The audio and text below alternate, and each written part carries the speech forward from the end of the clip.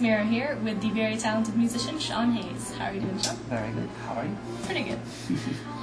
So I find it very hard to classify your music into one genre because you have a very unique sound and style. So how would you categorize it? That can be tricky. I always just default on folk music because I think of folk music as intimate music that can kind of be done in small places or anywhere, you know, a person with just a guitar and a voice and a song. So it can be dressed up in a lot of different flavors, but at the end of the day it's really simple, intimate music. So I kind of think of it as folk music because of that. Folk music sometimes also means so many other things though, so it really is hard to classify things. So in a lot of your songs you use some cool instruments like the banjo, which you don't hear a lot in music nowadays. So how did you choose that instrument in particular? How did I choose the banjo? The banjo, I grew up in North Carolina. I was born in New York. Actually, but I didn't even, I guess I heard the banjo maybe when I went to college. There was a guy down the hall from me who was playing banjo. When I first heard it I was like, But then I came to like it a lot. But I also am really attracted to old-time music more than, let's say, bluegrass music where you hear the banjo a lot. And some people would think of those as the exact same thing, but actually old-time music has this more frailing, trancy, African really sounding style versus the bluegrass, which is very formal. And so I've just really been attracted to that sound before, and also I've just met some really great banjo players. I think that might be the thing that's more how I decide what's going to be on my record is the people that I know rather than the actual instrument. I think it's more like, oh, look at this great guy I met who really can play this thing well, and let's play music together. And that's how I ended up with the accordion a lot on my last record as well, because right before I was recording I met a wonderful accordion player named Rob Wright, who I think we might be hearing in the background there.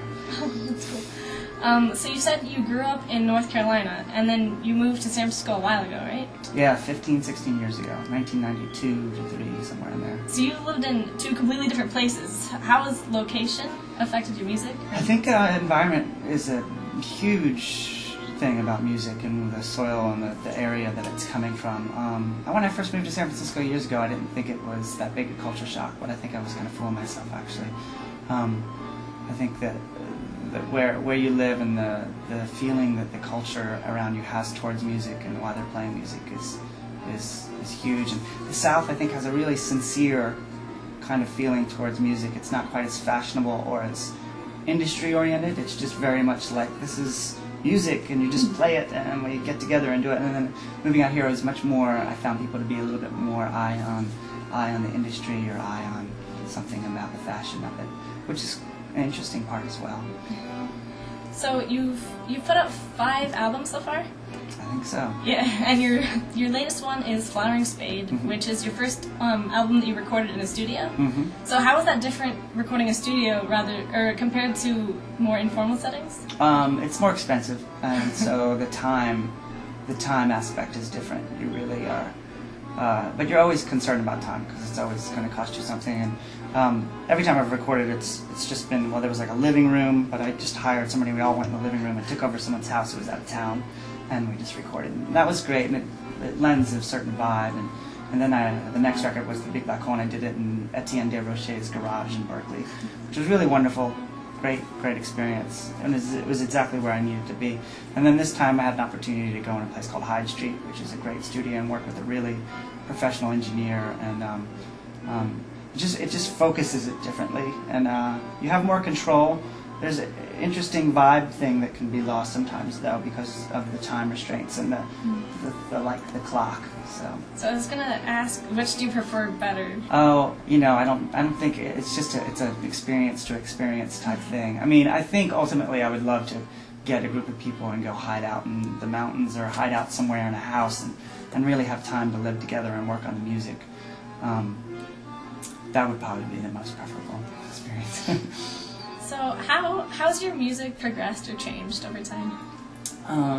It's interesting. I don't know if it's progressed at all. I write very from this experience inside me and around me, and I write very simply chord-wise, and I always have. I kind of write in rants and trances rather than songs, and that's probably one of the reasons it's hard to classify it style-wise, because I don't really think of style very much. I just start playing a few chords and whatever emotion's going through me. I'd say I'd like to move away from that some too, and maybe have tried. So maybe the clothing and the sonic areas have changed, but I don't know if my actual songwriting has changed that much over the years. Okay. I'm getting older. My experiences have changed, but I don't know how much my songwriting has. Okay. Well, thank you very much for joining us. Oh yeah. And all you guys remember to pick up Sean Hayes' newest album, Flowering Spade. It's awesome. Thanks. I'm Mira for CalTV.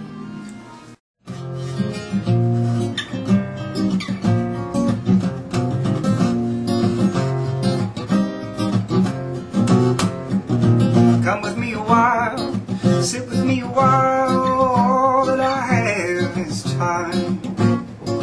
Drink with me a while, sip the tea a while, all that I have is time.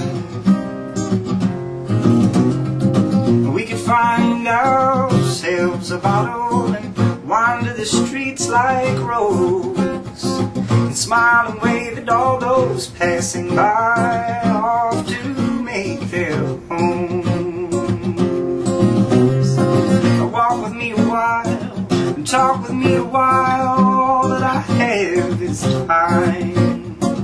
Come with me a while, and just be a while, all that I have is time. We could find a willow tree and climb a branch absurd, to sing to all those down below, warbling like two cuckoo birds, crazy cuckoo birds. Oh, la la la la la la la la la la la la la la la la la la.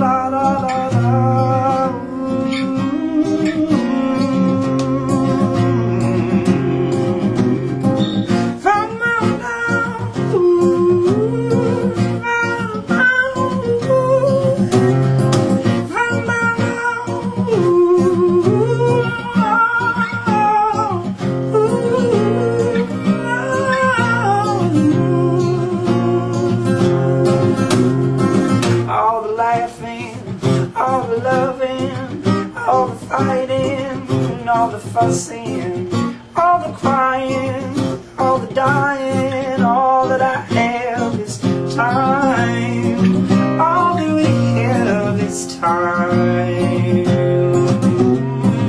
Walk with me a while, talk with me a while, sit with me a while, sip tea a while, come with me a while, just be a while, all that I have is time.